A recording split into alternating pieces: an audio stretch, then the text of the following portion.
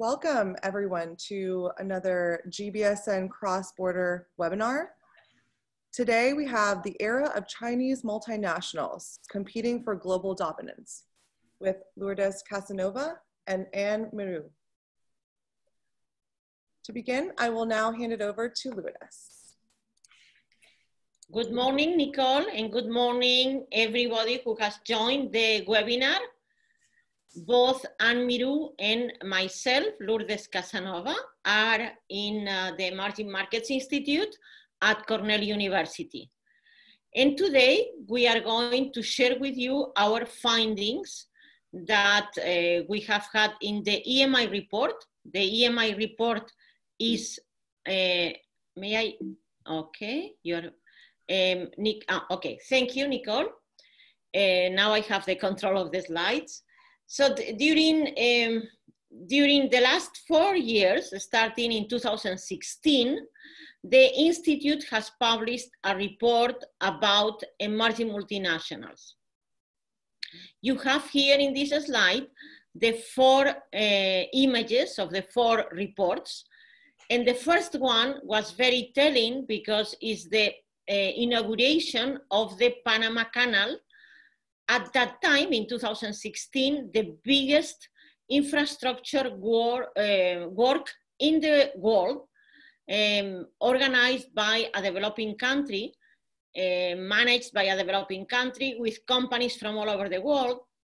And in the inauguration of the enlargement of the canal, the ship that crossed the canal first was a Chinese one. So it was very telling about China and Latin America, South-South trade, South-South investment, South-South cooperation. So based in these 4 reports, we published this year the era of Chinese multinationals. We'll give you some data right now, and what is happening is that obviously, within companies from emerging markets, China clearly leads the pack. We'll give you some data related to that. Another bottleneck that we found within our work were data sources. So we listed here the data sources we have used. For the macro side, we have World Bank, IMF, UNCTAD, the former home of Anne, OECD. And then more and more, China publishes very updated data and very comprehensive. So we use the data published by MOFCOM, the Statistical Yearly Report.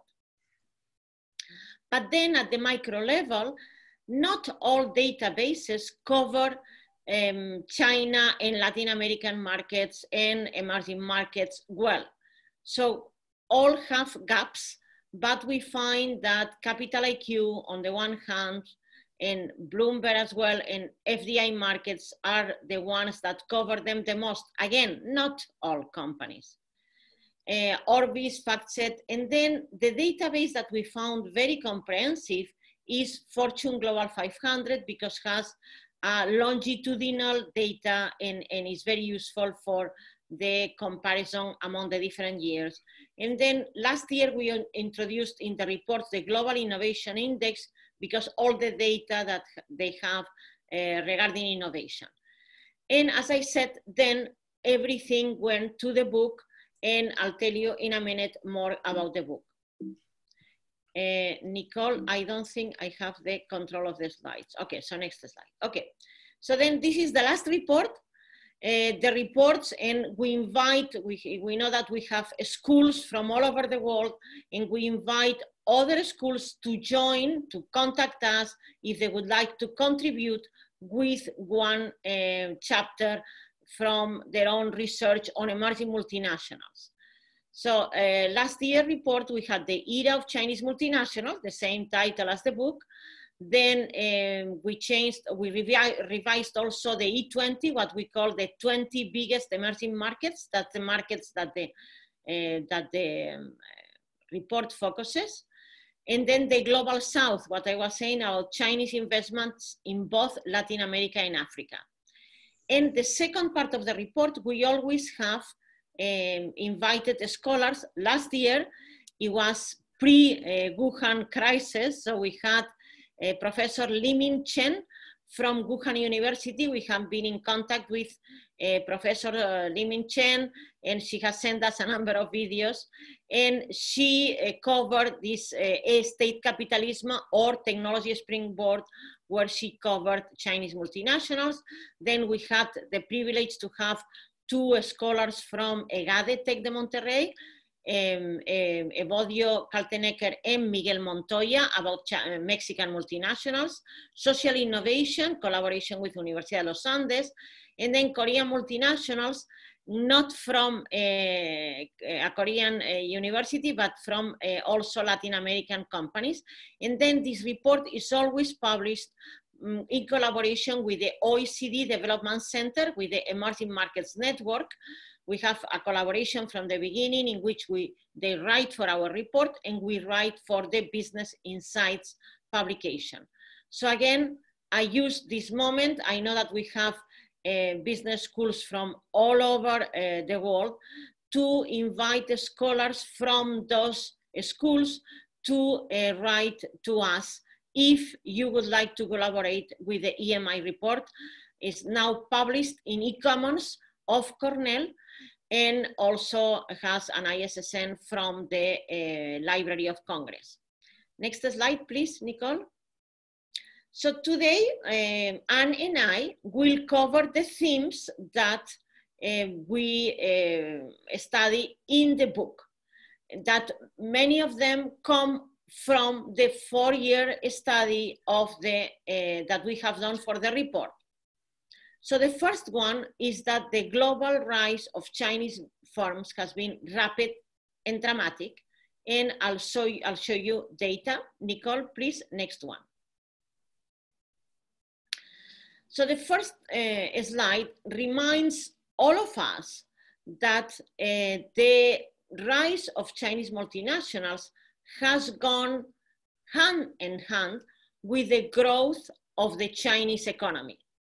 So most companies all over the world grow with the growth of their own domestic market, that is where they are born. That's the first thing to remember. And again, another data point I wanted to mention, sorry, is the fact that yes, there is a lot of discussion that the economic growth of China will slow down.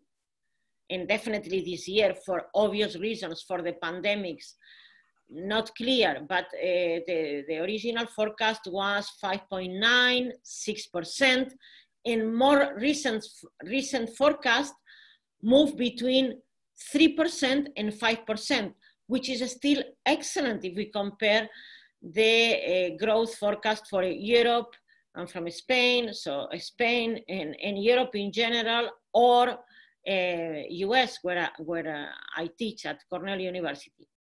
So still good, but definitely much less. However, if we look at the value of 6% growth last year, or 10% growth, for instance, in 2010, 10 years ago, still today's growth, as in a nominal basis, is higher than 10% growth of a smaller economy. For instance, last year, that the economy of China was 13 trillion, 6% growth, represented adding US dollars 780 billion. In 2010, an increase of 10% of an economy of 6 trillion was 600 billion. So everything in perspective, China's growth is still astonishing. And another data point of comparison is to look at US growth in 2004. So last year, China's GDP nominal was the same as 2004 of the US. And that year was a great year for US economy, and the economy grew 3.8. In comparison, last year, China grew 6%. So then I said economic growth. Another one is the scale of the Chinese economy. So the number of consumers is tremendous. And the last one is the capacity for absorbing knowledge. And then one more macro point that I wanted to mention is that China has supported the OFDI in a very active way. So China is still an emerging market because the GDP per capita is still the GDP per capita of a middle economy. So China was #2 last year data with data of end of 2018, was #2 as OFDI, a tremendous achievement. But then if we look at 2010, was #5. So in the last 10 years, China, even before, but more aggressively the last 10 years, China has supported the overseas expansion of their companies. Just one comment for the graph referring to 2018, the data to 2018. You will not find the US because of President Trump tax rebates to companies repatriating benefits from outside, and that as a result, the net was not was negative, or well, basically zero, because the repatriation was more than the investments abroad. Next slide, Nicole, please.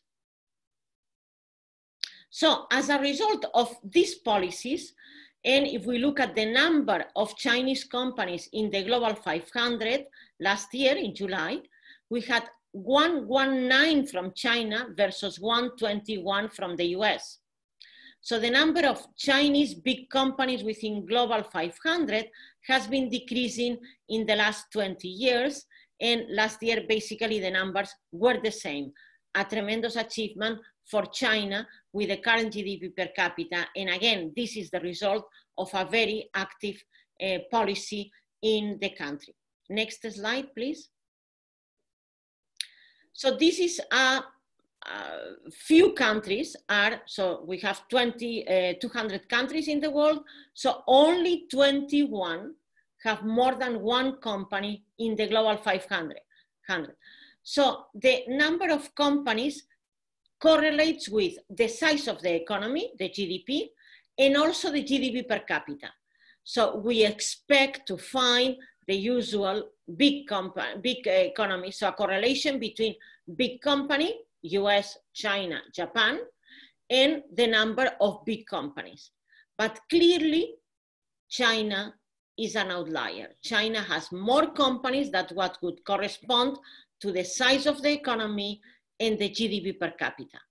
We have other companies. South Korea is still an emerging market or not. We still classify as emerging market, although many of the organizations say no, many of the multilaterals.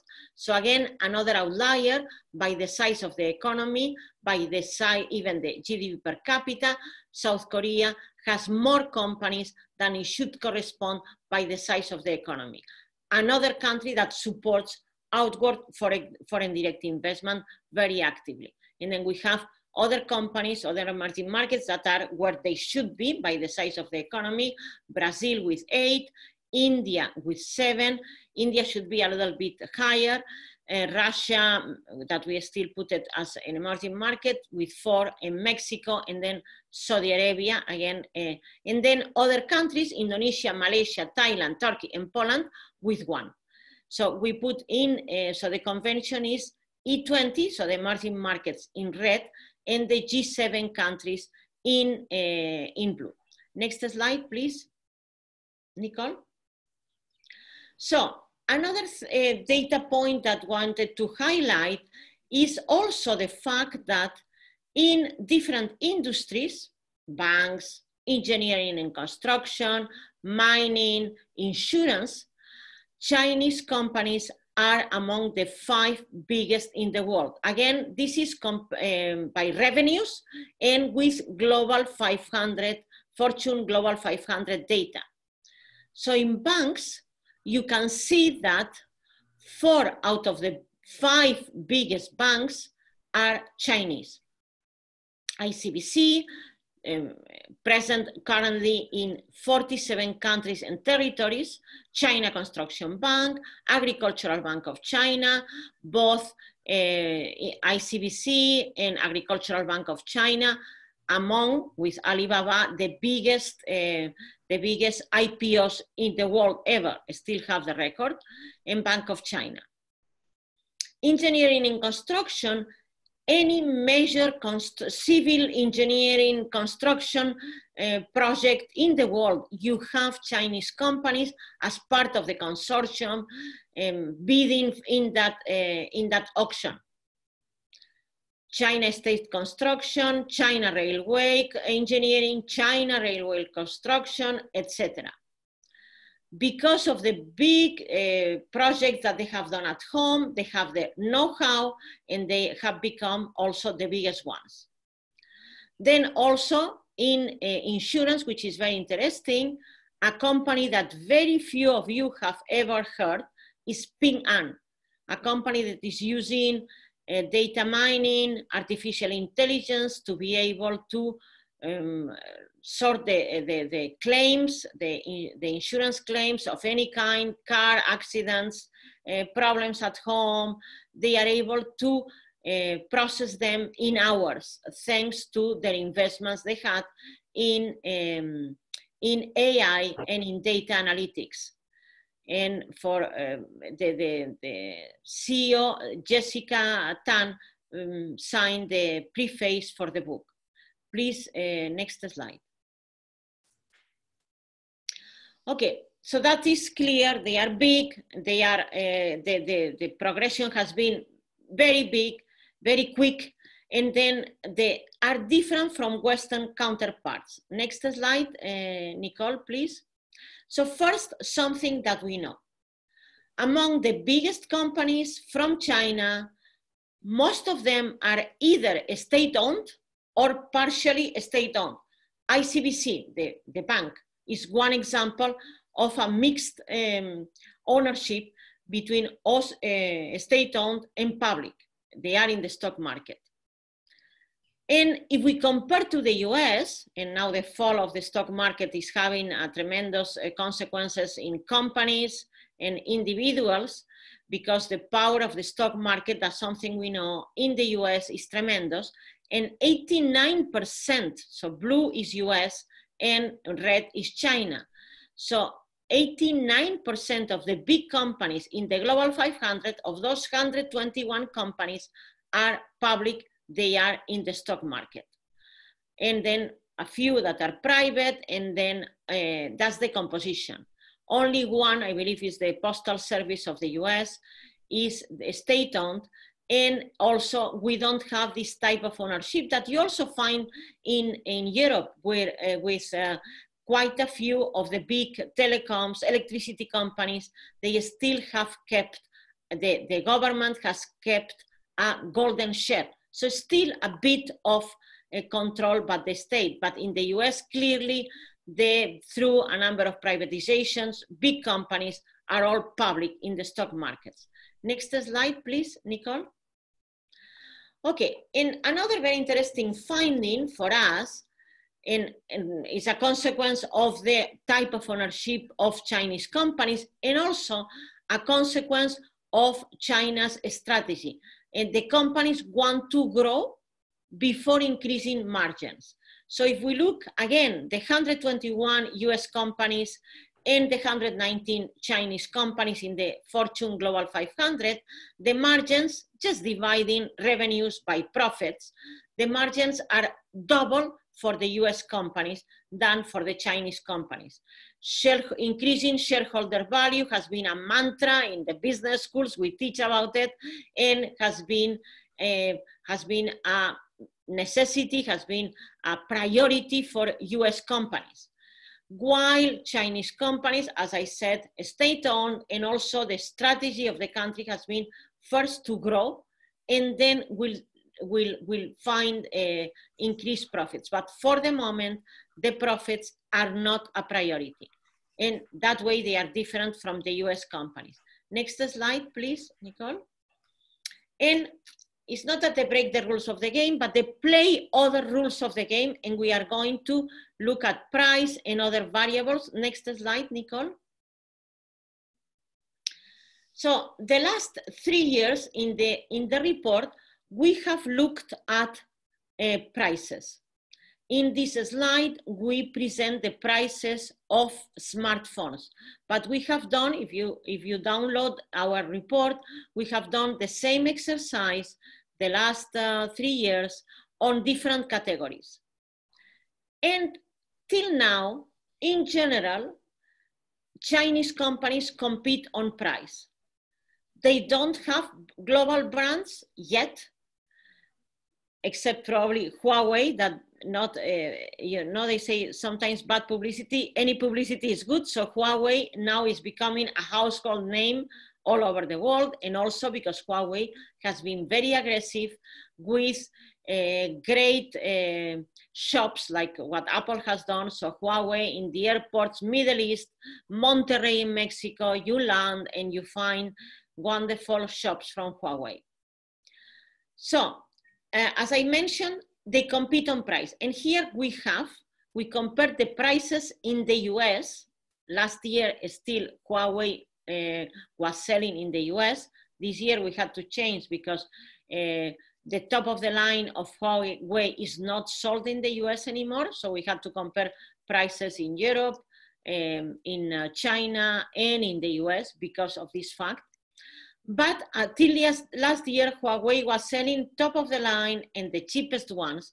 So we compared prices. And Xiaomi, Asus competing on price, LG, that is from Korea, as well. And Apple always highest prices. But we see this tendency changing, and we see both Huawei and the Korean Samsung with top of the line phones. Right now they have launched folding phones that are very expensive. So now Samsung, Huawei are household names, and they can also go for the top of the line. But first they compete on price, and it's still the case for phones like Xiaomi or Asus. Another very interesting fact that is happening, if we look at the market share globally, this is global market share of smartphones.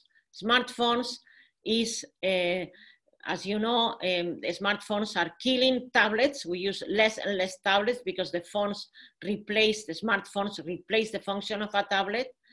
The new generation use more and more because they keep everything in the cloud, and they use smartphones sometimes replacing laptops.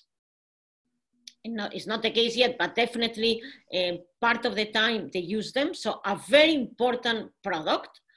And if we look at market share, we see that of the 5 biggest in the world, only one is American, Apple. The rest are Korean, Samsung, and Chinese, Huawei, Xiaomi, and Oppo. In spite of the trade war, Huawei in the last year has been gaining market share, and we were wondering why, because of course in the US has lost market share. And that's because the scale of the Chinese market. The scale of the Chinese market is so huge that we see a shift among Chinese consumers moving away from US brands to local brands because they believe quality-wise are similar, cheaper prices in many cases, and also, of course, because of the tensions created by the US-China trade war. So that's an interesting phenomenon. And as I said, we found this phenomenon of Chinese companies competing in price in very highly technological products happening across the different categories, like, as I said, desktops, laptops, and others. And 1 year also we compared prices of airlines, the same segment. We compared Delta, American Airlines, United, with Chinese airlines, and Chinese airlines, both in business and domestic, were offering cheaper prices. Next slide, Nicole, please. Okay, they are also different. There is a lot of talk about the cost, the labor cost increasing in China. And here what we did was to compare the price of labor, the price of gasoline, and the price of electricity in different countries. We use ILO data for the price minimum wages, and also in the energy agency for the other prices. And you can see that still minimum wages in China are relatively cheap compared to other countries like, of course, Germany, even Korea, US, and Japan. So the prices are cheap, but also are cheap at the top. So if you look at the median salary of a CEO of American 5 largest listed firms, the average salary is 13 million. If you look at the median salary of a CEO, there is a lot of variation, but there are many companies that are state-owned among the biggest ones in the banks. So you can compare the price of the CEO of JP Morgan with the price of the CEO of ICBC, of Bank of China, and you will be surprised by the tremendous differences. And again, there is a lot of variation, and prices, salaries in China are catching up, and even sometimes the CEO has a lower salary, but those doing the investment banking side will have higher salaries. But definitely on the average, both at the top and at the bottom, definitely the costs of production of Chinese firms are still quite cheap. Definitely there is going to be moving manufacturing facilities and others to other countries because of a number of reasons, because you need global value chains that are more flexible, but definitely the costs are still cheap. And maybe because of time, I'll move on, but definitely we can, in the discussion, maybe talk more about this slide. Next slide, Nicole. Yeah, and then another thing that is happening, and you can talk about the quality of the patents, you can talk about the quality of other indicators, but China is investing a lot in R&D. Look at the expenditures and also the number of researchers, and as I said, patents, and also scientific and technological publications that are definitely, China is becoming a leader also in innovation. Next slide, please. And as a consequence, and going back to the discussion about the smartphones, brands still a deficit for Chinese companies. Chinese don't have global brands in many industries, even insurance, what I mentioned before, Ping An, no one or very few outside China know the company that is, again, the biggest and very innovative. But then we see other brands, Tencent, WeChat, not that well known, but still you enter WeChat and many of your friends will be in WeChat. You enter, definitely you buy a Huawei, and globally Huawei, Europe, Middle East, again, Latin America is recognized as a good brand. So we see, if we look at brand Z or brand directory, we see still a tremendous deficit. If we compare with the number of big companies, still global brands definitely are European and American.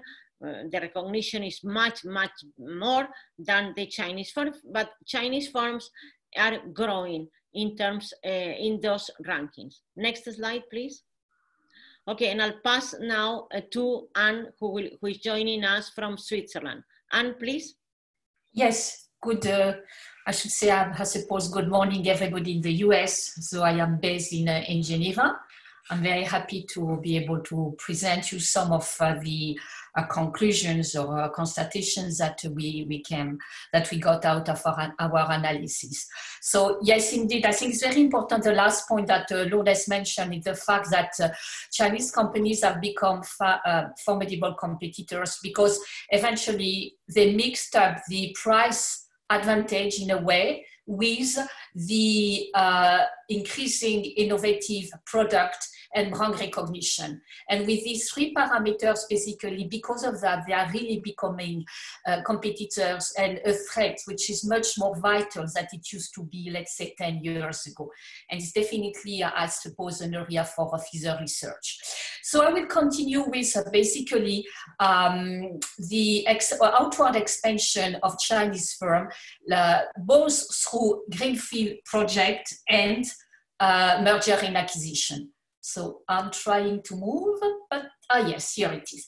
So basically in the report, we have analyzed, we have used data from FDI markets, very good source of data because it gives information about the announced project that a company have made public. You may have a lot of discussion about, you know, the quality of the data. We think they are very representative of what's going on. And by the way, we are pretty sure that we are going to see for the first half of 2020 a big drop, actually. The same way is taking place in merger and acquisition. And as you can see here, it's very, basically, it's very telling. It converges with what Lourdes has showed, which is basically China, again, over the year, increasing its outward expansion. And you can see that among the other emerging markets or so-called emerging markets, I would say South Korea is also a very good contender, but beyond that, there is not that much. So the position of China in the group of emerging economy is very, very special. We also considered, and I will try to go through to the next slide. Yes. Oh. Moving very, very fast. Okay, so I will have to go down on the left. I'm sorry for that. Here it is. Okay, this is the slide that I wanted to show you. It's basically Chinese companies, especially after the global financial crisis, have used the merger and acquisition as a way of entering foreign markets. And actually, if we look at the data, there is a real turning point in the aftermath of the crisis. And it will be very interesting to see whether the present case crisis that we are going through, how is the whole landscape of foreign direct investment going to evolve? So we look at that, and one of the things that we wanted to flag is actually one of the reasons which, I mean, perhaps the main target for outward merger and acquisition for Chinese company is de facto Europe. For a number of reasons, one of them being, of course, that a lot of European companies were weakened by the global financial crisis, but also because they have companies to sell. And in the sectors which are particularly targeted are definitely technology-oriented sector and the consumer market sector. And in technology, for instance, the situation in Germany, but also in Switzerland, where I am living, is very, very interesting because the acquisitions are not necessarily very big companies, but niche, basically niche industry, niche sectors. And as you can see, the graph is very telling because the brown red is after the crisis and the pale red is before the crisis, and you see the situation of Europe, which is definitely above all others. Next, I'll try to go. Okay, and we consider also, and I will go through that a little bit quickly in a way, but what we wanted to show is that it used to be the case that you know, Western or traditional multinational company from the US or Europe, the main objective, the main motivation was efficiency seeking, in addition, of course, to natural resources seeking. But in the case of a Chinese company, the prime motivation initially was natural resource seeking and not so much market, because largely the market is there in Asia and especially in China.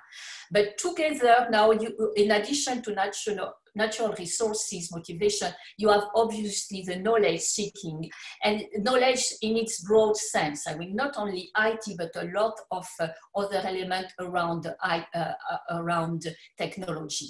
So it's basically, it's a characteristic, if we could say, of the expansion of Chinese multinational corporation, which is not necessarily, it used to be the case that you would go abroad and expand in foreign markets once you have accumulated a number of competencies which provide you the necessary background to be a good competitor abroad. Chinese company, not necessarily. Sometimes they go abroad, they try, it works, yes, it does not work too bad, we'll go somewhere else. So there is a lot of learning by doing, and at the same time, the size or the magnitude of the investment is such that definitely it's kind of biasing, if you want, the whole landscape that we know.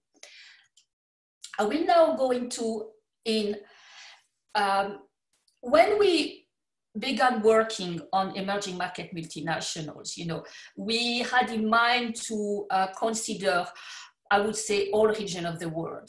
But we were struck by the fact that China in itself is an animal. It's very special, and even some people could say, is it really nowadays an emerging economy? It's a big question mark. Anyway, we have in our studies in the report, but also in the book that Lourdes mentioned a moment ago, we zoomed on 4 Chinese companies, which are particularly illustrative of the situation. I will zoom on 2 of them, actually, State Grid and Hainan Airlines. But ICBC, biggest bank in the world, Lourdes mentioned it, and Tencent also, which is the 3rd company in this slide, is companies that now increasingly number of people begin to know all over the world. It's an interesting company because it's an innovative tech giant. It's really one of the #1 in the video game, but not only, it also has expanded in other areas. And what is also very interesting or kind of funny to see is that, for instance, in the video game, a number of the most famous games in the world are actually owned by Tencent, but the players do not necessarily know it. And Tencent is now, I think, number 20 or no, 200, number 230 something in the global 500. It's a relatively young company. But as I said, I wanted to zoom on 2 of them. The first one is State Grid, because this company is one of these, is one of these monster in a way, Chinese monsters that are not well known. But State Grid here, this slide, I don't know if, you know, it's difficult to do because we are having this remote presentation, but I'm not sure that many people know about State Grid Corporation of China, but it's the #1 electricity company in the world. We have, in this slide, we have indicated the 4th largest, State Grid #1, then Enel, the French EDF, and the Japanese Telco. And below you see their total revenue. And then you can already get a grasp of the difference of the size, because you have 347 billion for State Grid, and the next one in line is Enel with 85. So it's an extremely powerful company in terms of financial, basically, income, but also in terms of technology. It's a company which has invested a lot of technology, and it's a pioneer in ultra-high voltage technology. So it's also an example of a state-owned company which has also managed to be very good in terms of technology. So we wanted to highlight that one.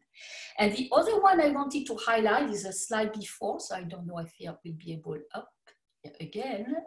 Yep, is HNA. And the reason why I want to highlight it is that in a way, Chinese firm or multinational, they are like the others foreign investors. I mean, they are prone to accidents in life.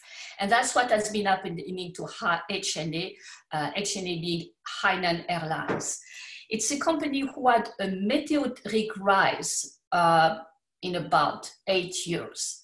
It entered the Fortune Global 500 in 2014 or 2015, at the bottom, number 400 something, but he had done very well between in the early years of the 2000s. But it's a company which basically, for some reason, went in a buying spree, which makes sense in terms of diversification, but perhaps went a little too far. And the buying spree was highly leveraged.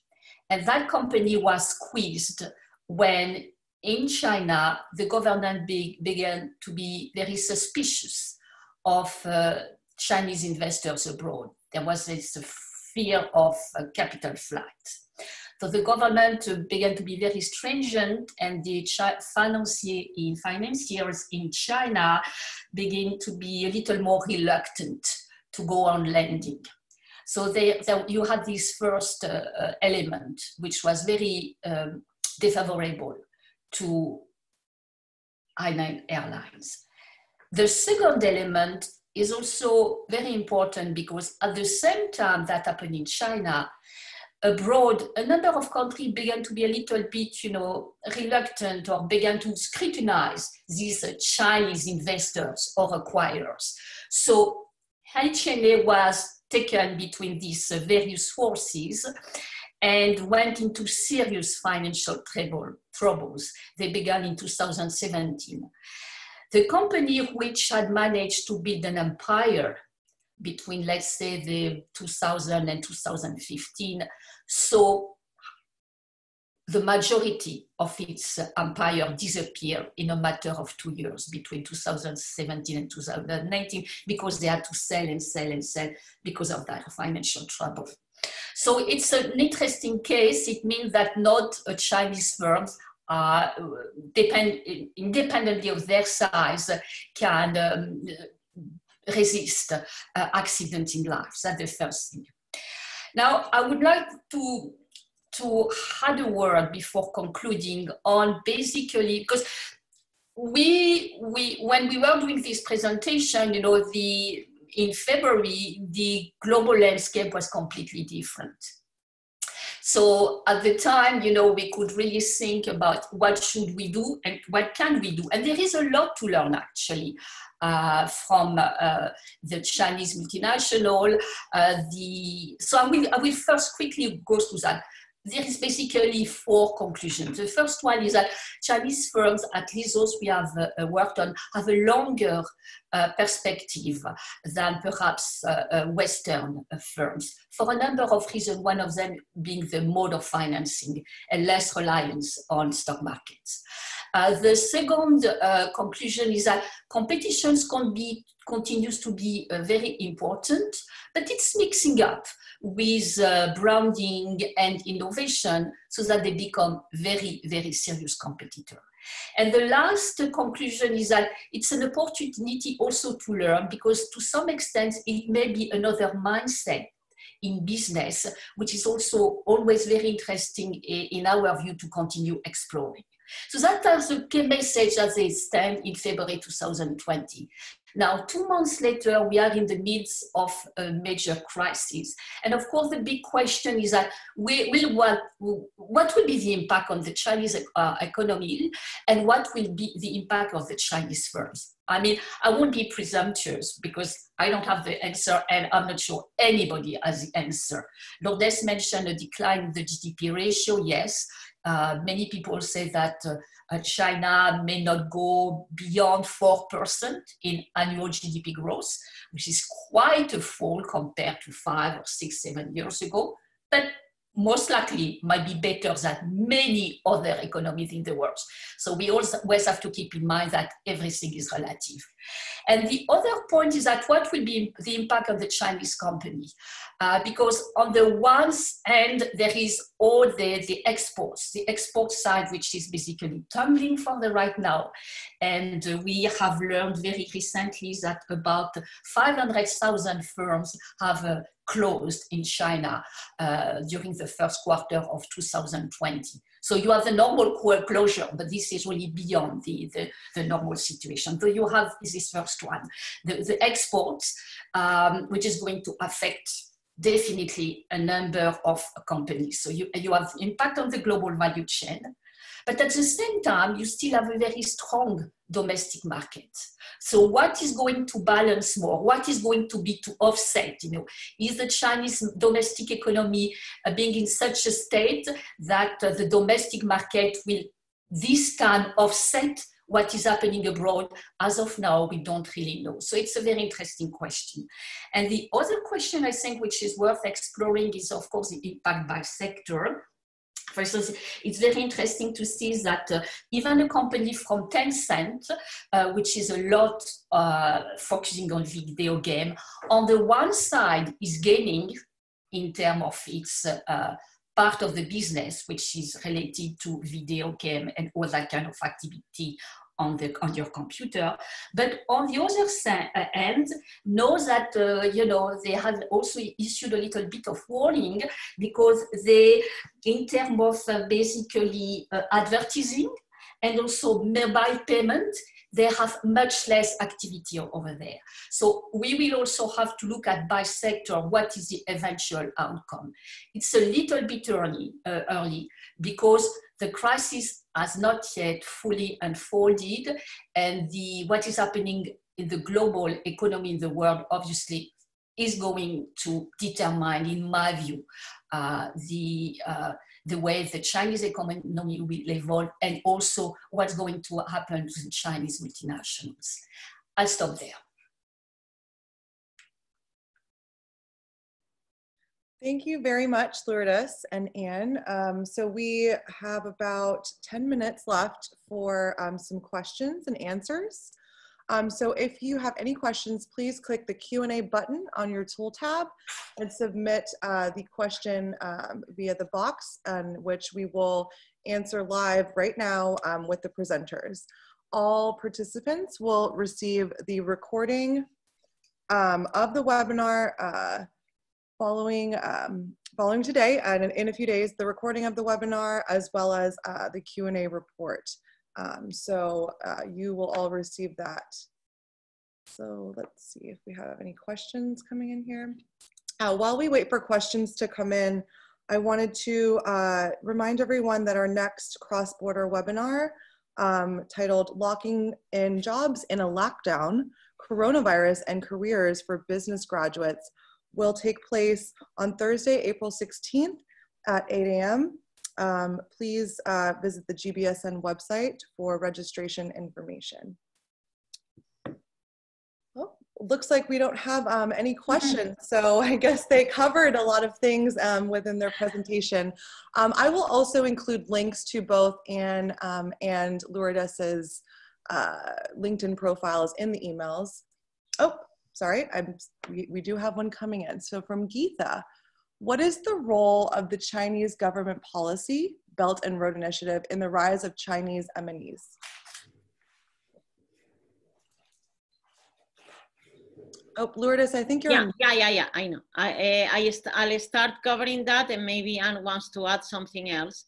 So the Belt and Road Initiative, so a couple of things. One, if you look at the overall investments abroad of China, if you look at the overall OFDI data, the first target is Asia, which is normal because it's the backyard of China.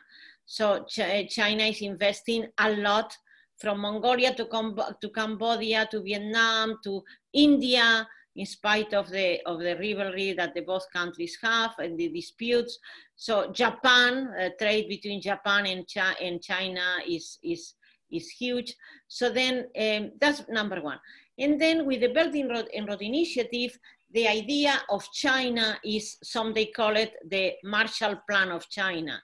So the idea is to cover a group of nations that with tremendous needs in infrastructure, both digital and real infrastructure of construction of bridges and trains, etc., and say, okay, we are going to focus on this area.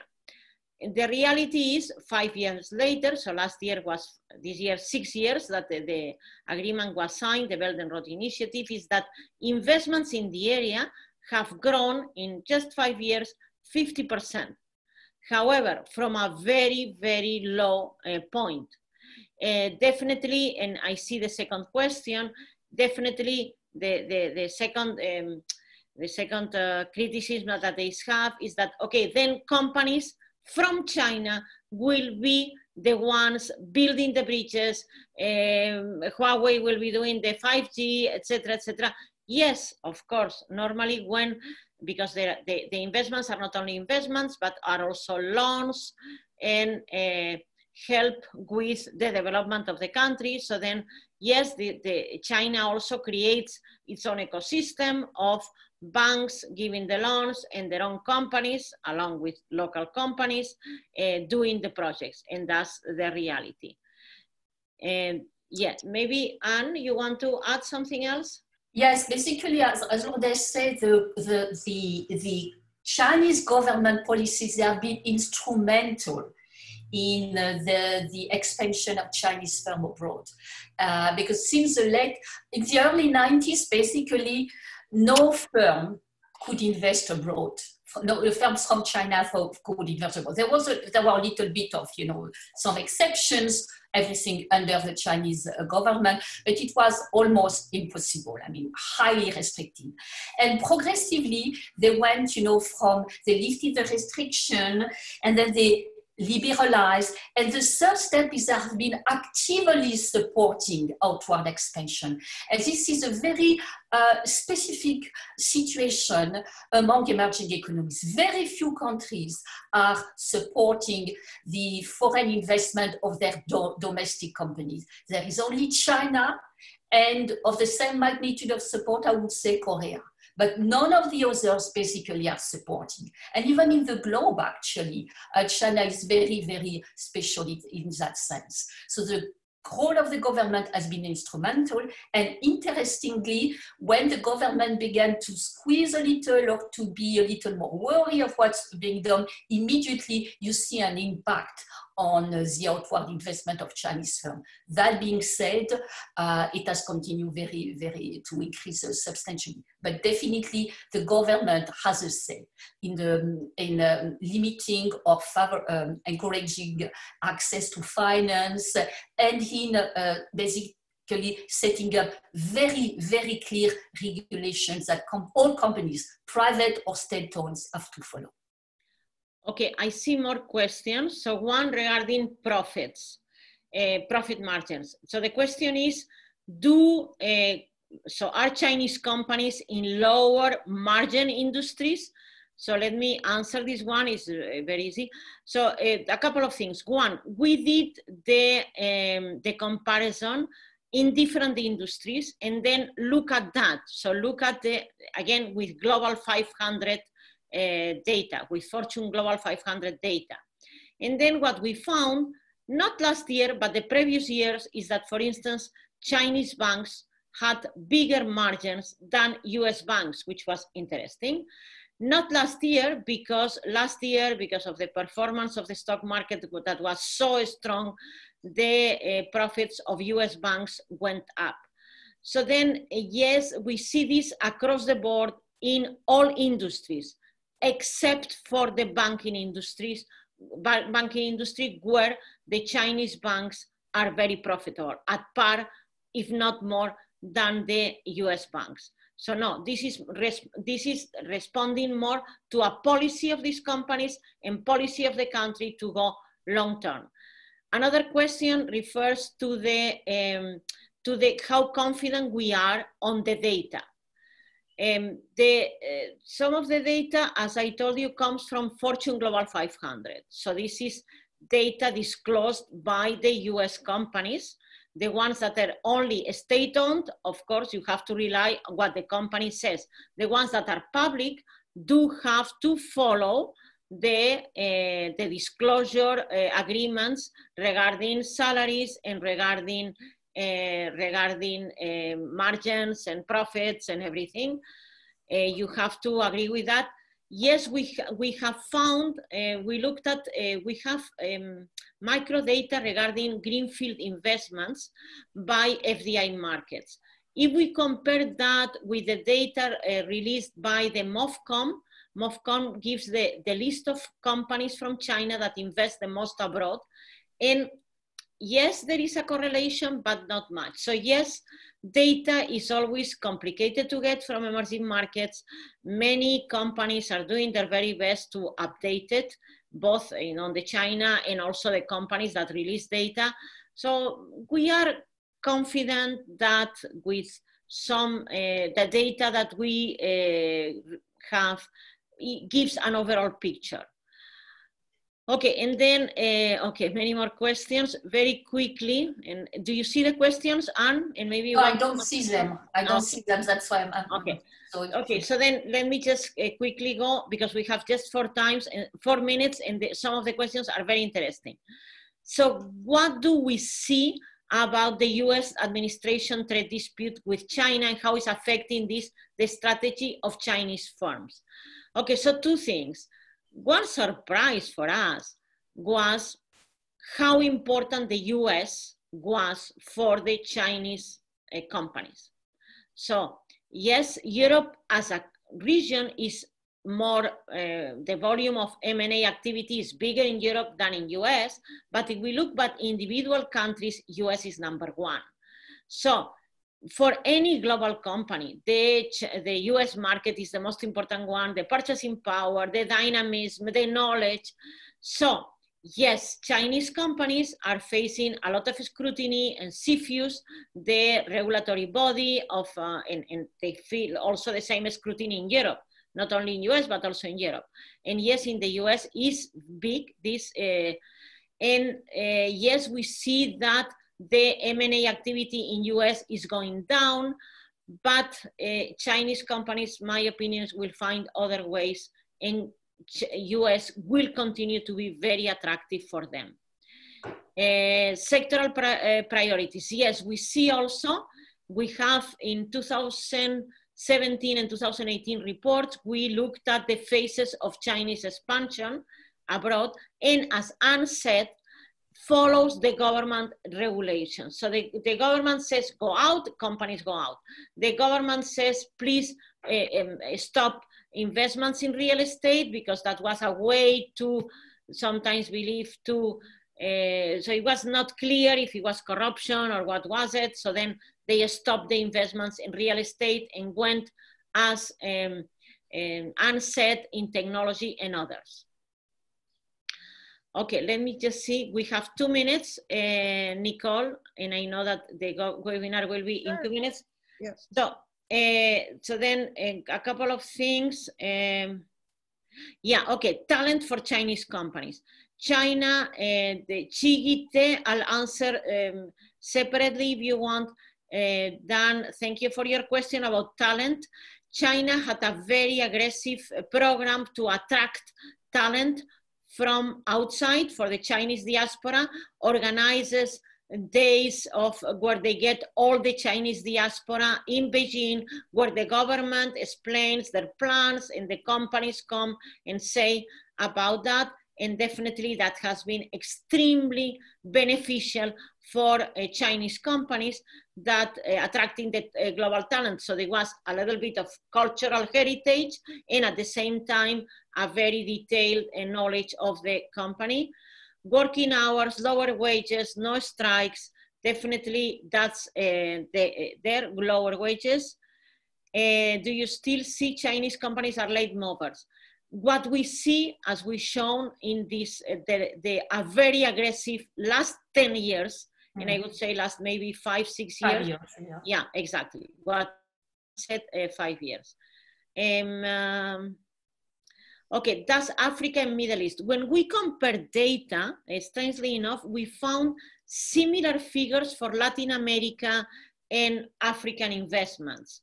So China is diversifying their investments abroad to balance investments in different regions, which is very interesting.